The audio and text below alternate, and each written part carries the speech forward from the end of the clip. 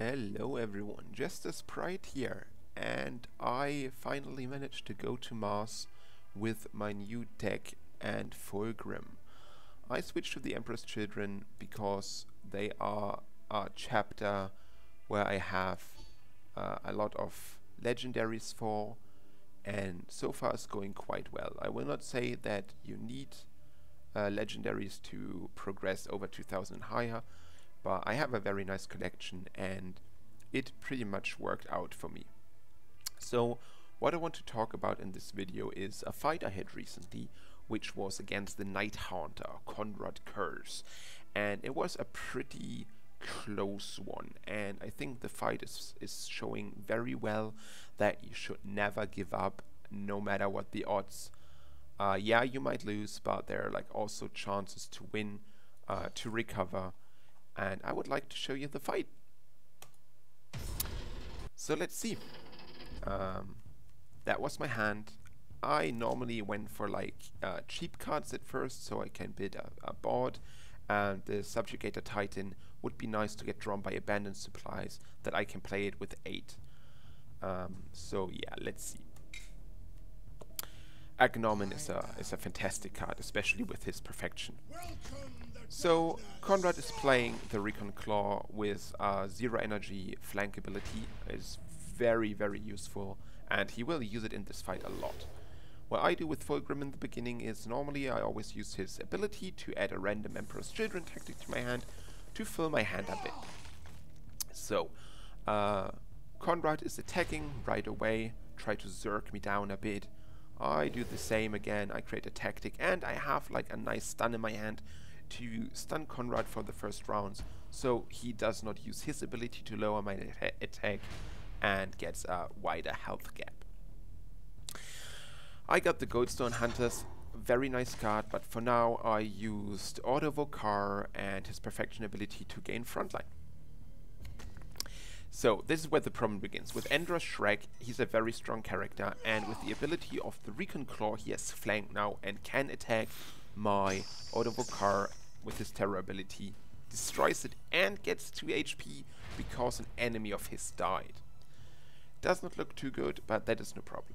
I play Abandoned Supplies to hopefully get the Titan, but I get the Severin squad, which is nice. I play for the Emperor, all my cast costs 1 less, and the squad triggers another part of the perfection, so my Whisper of Chaos is down to 16.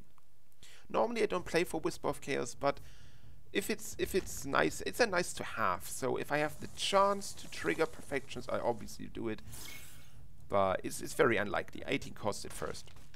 So he played the Talon, destroyed with the flank ability again of the Recon Claw. He pumped up his Endo Shrek and attacks me as well. I have 22 HP, he has 28. But with the 2 damage of my Primarch Warlord, Shrek is down to 3, and the Goldstone can destroy him.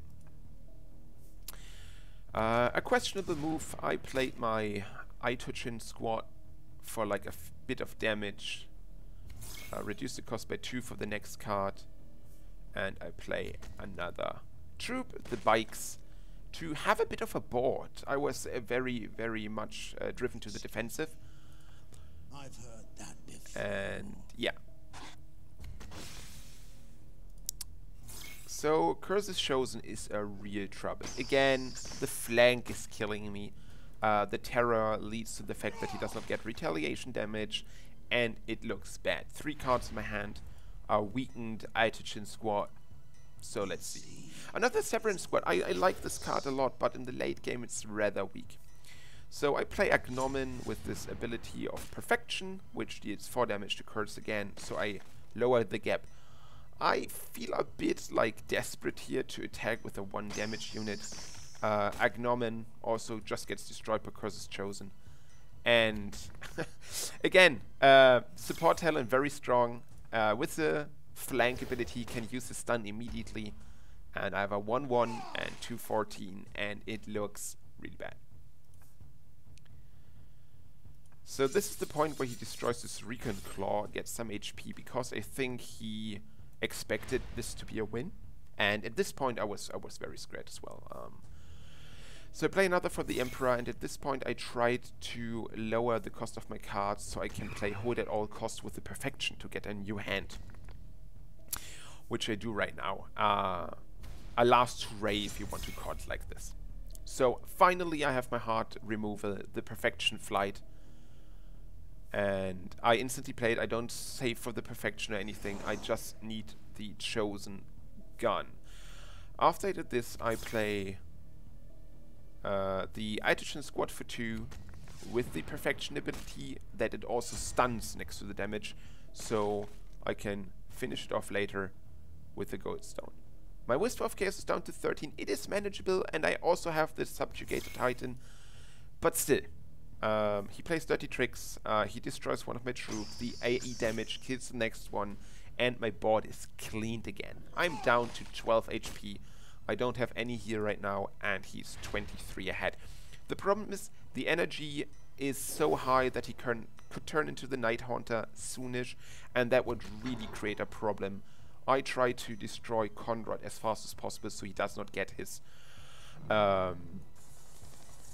Whisper off. But yeah, let's see. Manifest Destiny, he buffs up normally a clear sign of the Night Haunter. He lowered the HP of my Skitari to Protector 1 and stopped his attack, but now I can play my Subjugator guy Titan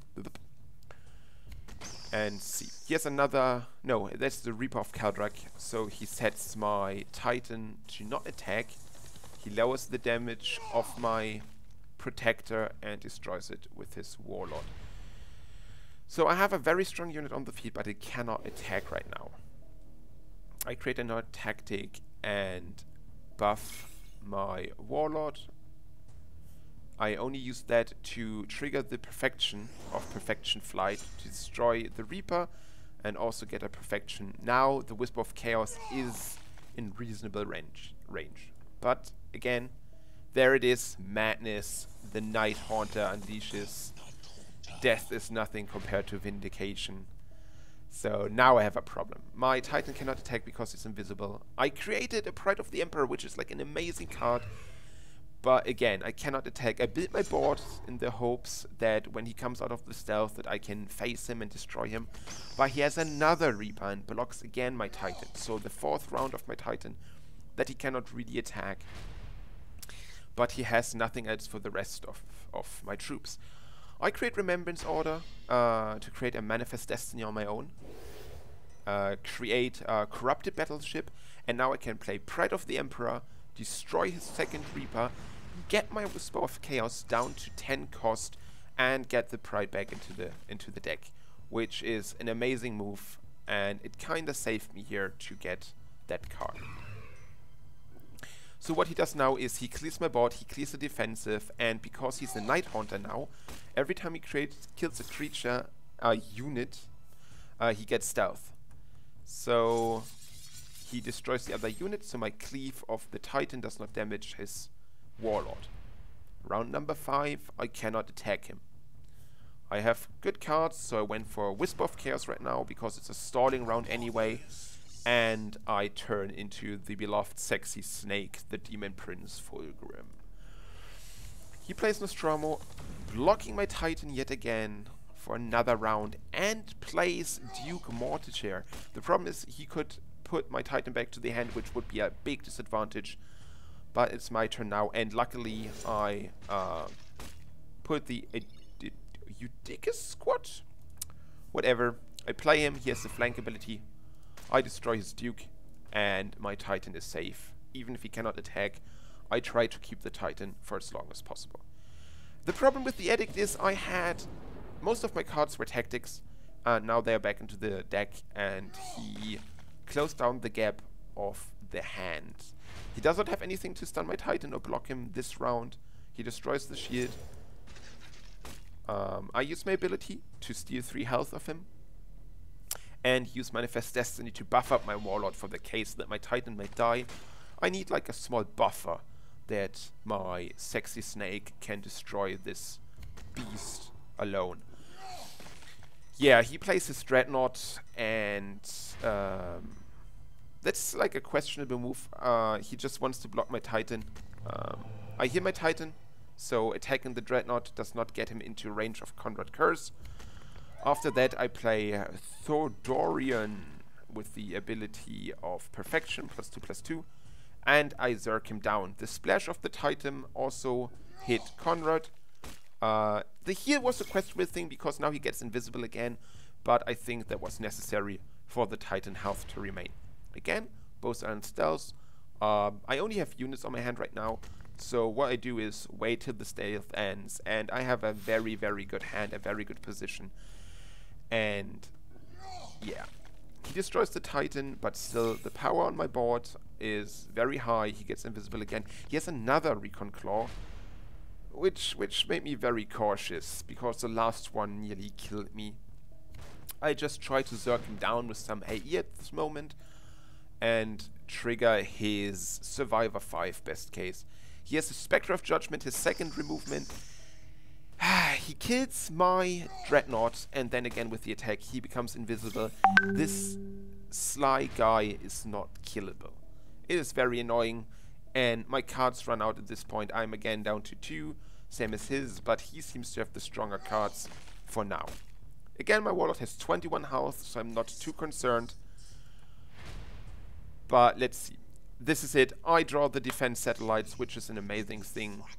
That gets rid of his claw and his survivor. And with this, I can play my bikes, fast attack him, and then use the ability of my Primarch. Oh no, with the attack, even better, and win this game. So it was a rather long game, and I lost hope in between like once or twice, but in my opinion, that is like an amazing thing to see, that even if it looks dire, never give up, always try to get like the next card, always try to create something.